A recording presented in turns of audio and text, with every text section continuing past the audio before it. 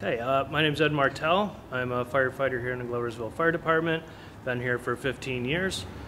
I'm here to talk today about some changes in city codes in regards to grilling near structures, and also to talk a bit about fire pit safety and just some things for us to remember in regards to going forward with that. So in terms of grilling, and how that's changed. Now for two-family and multi-family dwellings, grilling on porches or near the structure within 15 feet is prohibited. That can't happen for safety reasons. So that's changed because it used to be just multi-family homes that it was like that in.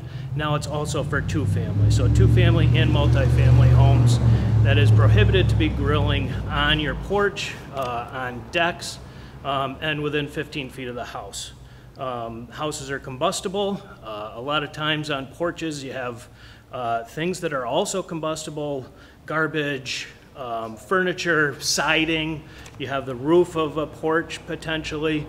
And then on decks, you have usually wooden decks that can easily be combustible. So those things have been prohibited. So at this point, it is much safer to not be grilling next to your home or within 15 feet of combustible materials.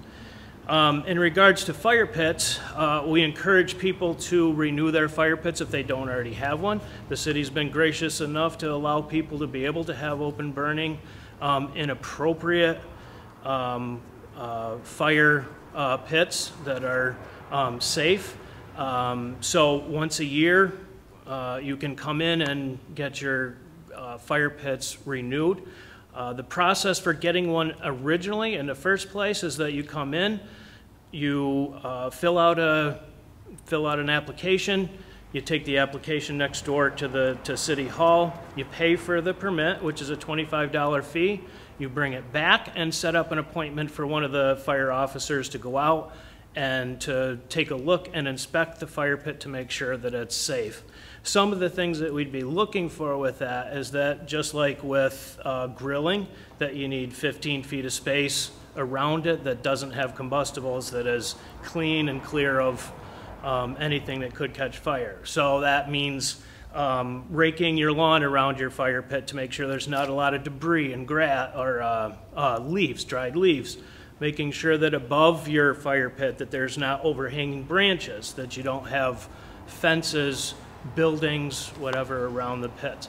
If that is approved, then you're able to have appropriate fires there using dry wood, not garbage, not siding that you just removed from your house, that the renovations that you're doing on the house, not old furniture, but dry firewood. And it's also always good to have access to water or some way of putting out the fire if there is if you do by any chance something does happen, that you have a hose or at least a bucket of water next to you. So we encourage you to come in, get your fire pits if you don't already have one and you have the space if you think in your backyard. And if you already have one, come on in and get it renewed. We're happy to do that and be able to enjoy yourself during the summer with a nice fire.